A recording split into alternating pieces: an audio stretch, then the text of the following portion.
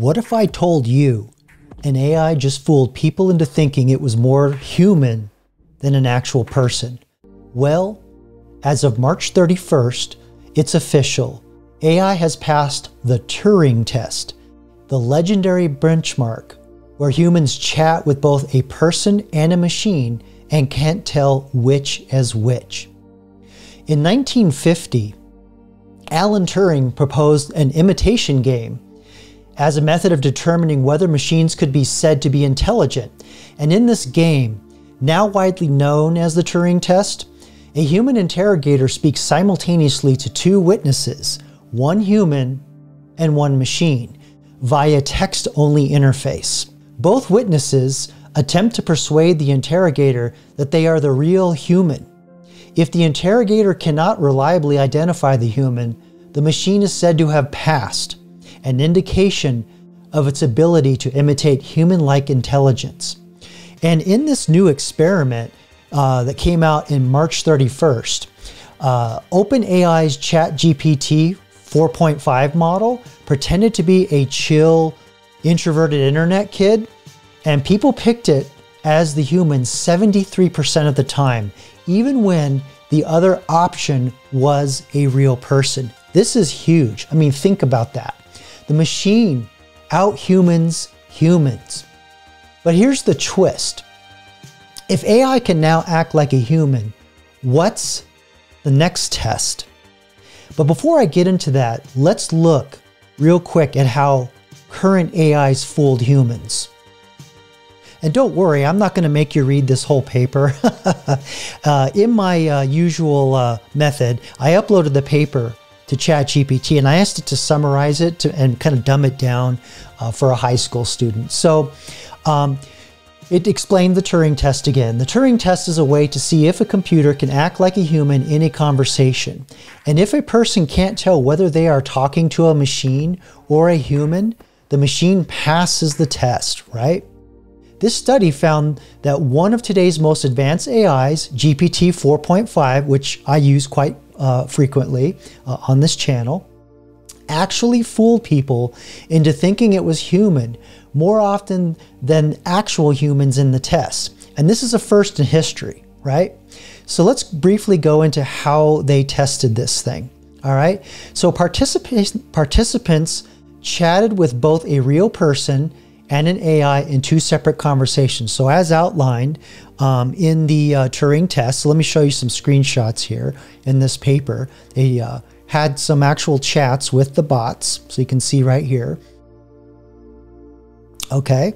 After 5 minutes, they guessed which one was the human. So it was only 5 minutes, so it wasn't like they were chatting with this ongoing, but 5 minutes is a major achievement. And the AI models that were tested, which is our tried and true GPT 4.5, and then also the less advanced GPT 4.0, which I actually use a lot more than 4.5. Then there's also Llama, which is Meta's model, which is advanced.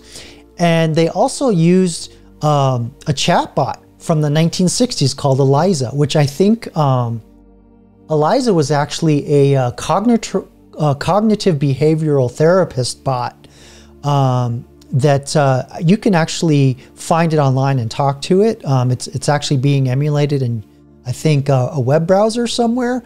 That might be an interesting video. I'll see if I can track that down. But you know, a lot of people don't realize AI has been around since the mid-50s. So if you think 1950, when Alan Turing invented the imitation game or the Turing test, that was only 5 years. 5 years before the first AI started coming on the scene. Not that AI was publicly available like it is today, but you know, the contemporary or the timeline there is pretty close. So anyway, running this experiment with two groups of people, college students and paid online participants, so you get your blind testing going there. And what they found was, this is the trick. This is what they found. That the secret weapon was to create a persona. And you've seen me on this channel. I do this a lot with the chatbots and the debates. I have a feminist persona, a red pill persona, and I've made other personas. And I tell the chatbot to act as this persona, right? So it doesn't sound like it's reading Wikipedia. And from there, it uses all the text and conversations that those kinds of personas on the internet and in writings and videos and whatever the AIs are trained on can speak like those people, right? But still, no emotions, no feelings. So keep that in the back of your head. That's going to be important in a moment. The AIs were more successful when they were told to act like a shy, slang-using, internet-savvy young person. This made them seem more human. And that could also be too that the people that was talking with the AI, they were younger, so it was almost like they were talking to a contemporary. So that could have been a factor too. ChatGPT 4.5 with a persona was picked as the human 73% of the time. Real humans only picked 27% in those matchups. So think about that. The AIs came across more human-like, statistically more significantly than the AIs did. Than the humans did. So that's insane. That's crazy. So without a persona, the same AI fooled people much less often, only 36% of the time. And then of course Eliza, which was the very primitive 1960s chatbot, barely fooled anyone at about 23%. So there you go. So let's see, the paper said, what did people look for? People didn't focus much on deep reasoning or trivia. Instead, they judged based on how natural the typing and replies felt, use of slang, typos, and humor. And I always joke about how AI always outputs tons of emojis when you do output. So like even right here, down here, there's a little emoji. You'll see a lot of that come up quite a bit.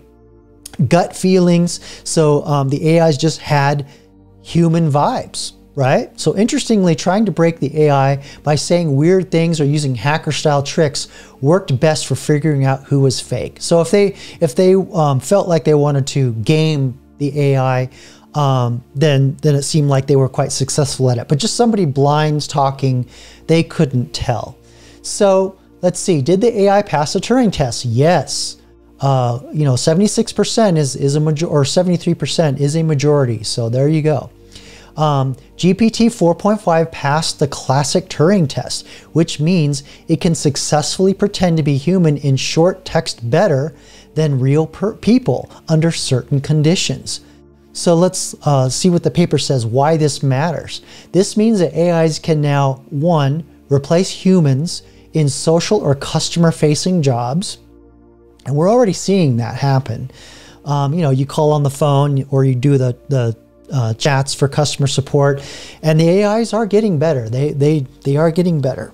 But if you get mad, there's nothing they really can do about you getting frustrated. But just general like customer support questions, they're generally pretty good. Let's see, it blurs the line between real and fake relationships with friends or even romantic partners. Well, that's an interesting direction.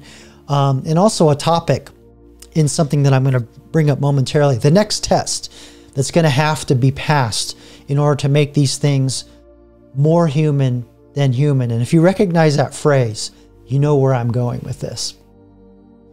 So the study ends with a hopeful thought. If machines can now imitate us this well, maybe it's time we level up by becoming more aware, more emotionally intelligent, and better at being truly human.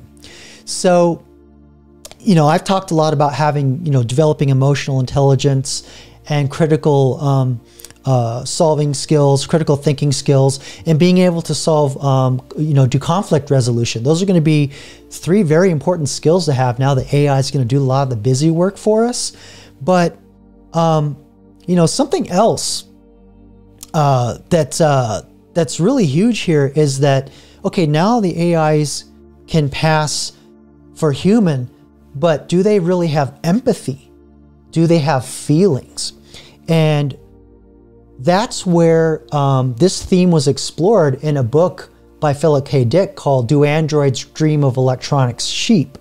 And if you know, androids are synthetic, sentient, synthetic humans like Data in Star Trek, right? But not to be confused with the cyborg like Terminator, which is just basically a robot with AI, artificial intelligence wrapped in, skin and flesh to look like a human. Androids don't necessarily look human, but they are sentient. They reason like humans. They solve problems like humans. Kind of a very important distinction here. So then the question becomes, well, what about intelligence if it was,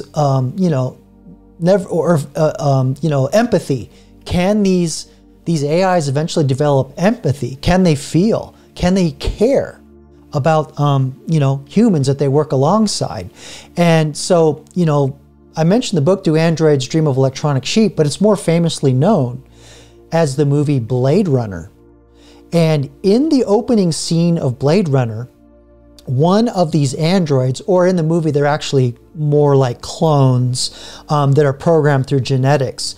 There's this thing called the Voight-Kampff test, where they use this device that, if you remember, the eye that looks in the eyes for pupil response, and the tester was asking one of the replicants, Leon Kowalski, who was suspected of being a replicant, which they're outlawed on Earth in the movie, but they escaped from a planet and got back to Earth, and they just wanted to blend in. They just wanted to live a regular life. But the person giving the test realized that Leon was a replicant, and he decided he wanted to toy with him a little more after asking him the question. You came across this turtle in the desert with its belly up baking in the sun. What do you mean I'm not helping? I mean you're not helping. Why is that, Leon? He eventually loses control, and ends up shooting the agent, right? So anyway, this Voight-Kampff test is the science fiction precursor to what would be the next level of the Turing test. So the Turing tests is to test, can it emulate human? But the Voight-Kampff test is, can AI or artificial beings feel? Do they have empathy? Can they have emotions? And so passing as human is not enough. So now we're going to need to ask the question, does AI understand feelings? Can it fake empathy or feel it? And most chilling, will we get to the point where can we still tell the difference?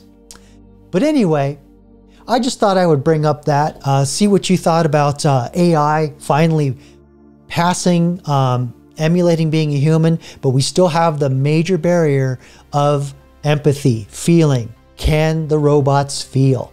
So if you like this kind of content, like and subscribe, and consider supporting this channel. Become a member, or come to my lives every Saturday, 7 p.m. MST.